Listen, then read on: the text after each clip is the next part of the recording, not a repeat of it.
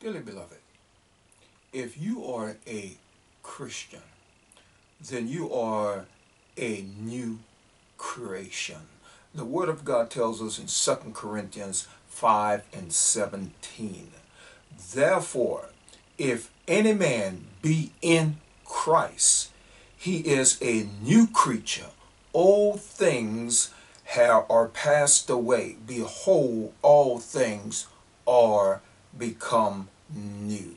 Dearly beloved, if you are a true Christian, then you are a new creation in Christ.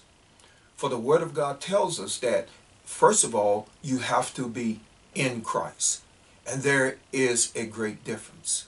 That's what divides those who say that they are Christians, but truly they are not, because they are not in Christ. And how we get in Christ?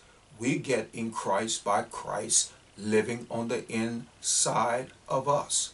And that make us part of the broader family, the body of Christ. Not everybody who says, I am a Christian, is a Christian. It's simply a title. But according to God's word, therefore, if any man be in Christ, he is a new creature. Dearly beloved, he has been recreated by God. There is something completely different about him.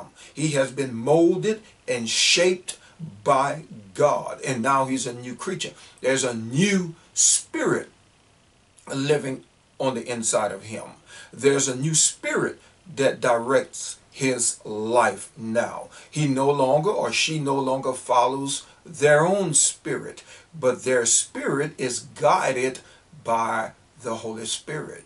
Now, as a believer, we need the mind of Christ in us, and that's where the Word of God comes in place, where now we can use the Word of God to renew our minds. So that's why it's so very important that we constantly and consistently fill our minds with the Word of God, not the word of man.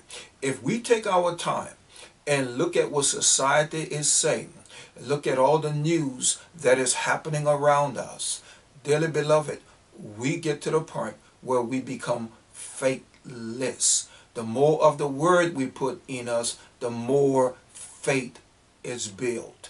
Faith comes by hearing, and hearing by God's word. And dearly beloved, there must be an understanding of what is being shared. For the word says, the old things are passed away. Behold, all things are or have become new. So the born again believer immediately have a changed state, a changed way of thinking. But that does not make us immune to the fact that we can go back to the world if we don't watch our steps and the things that we allow in our lives. And that is the old things coming back in our lives. So dearly beloved, make sure that you recognize that you are a new creation in God, because God is now creating you, forming you, but he did his part. Now it's up to you and I to do our part, and that is through the study of God's word. Amen. And the meditation of his word, that our spirit might grow, that our mental capacity in faith might grow. God bless you today. And Lord Jesus, come quickly.